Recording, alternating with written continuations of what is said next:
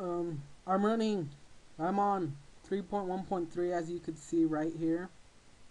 And recently I've been having trouble with Cydia and it crashing. And I didn't have my iPhone, I didn't have open SSH, so I couldn't SSH into my phone. But I did have iFile. So if you have iFile, there's still a chance you could not have to re-jailbreak again to make Cydia work, if that makes sense. So you want to go into iFile. I probably should have done a video before I fixed it, but you could try it if you believe me.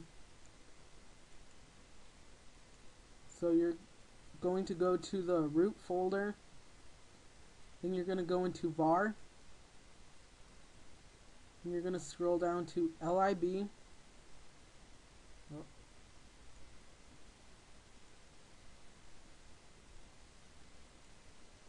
lib, and then this is what everyone says: apt list.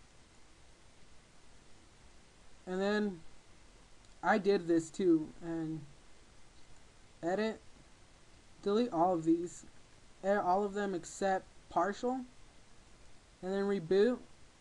And if that doesn't work, what the fuck?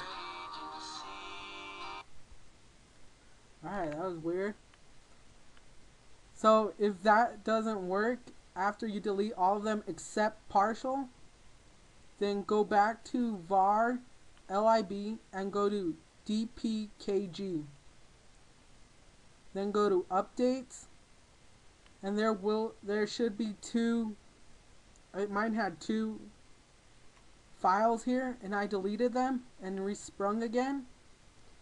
And after that, Cydia began to work. And yeah, so you don't have to re-jailbreak if you have iFile. There's still a chance you could get Cydia to work again. Right now it's loading.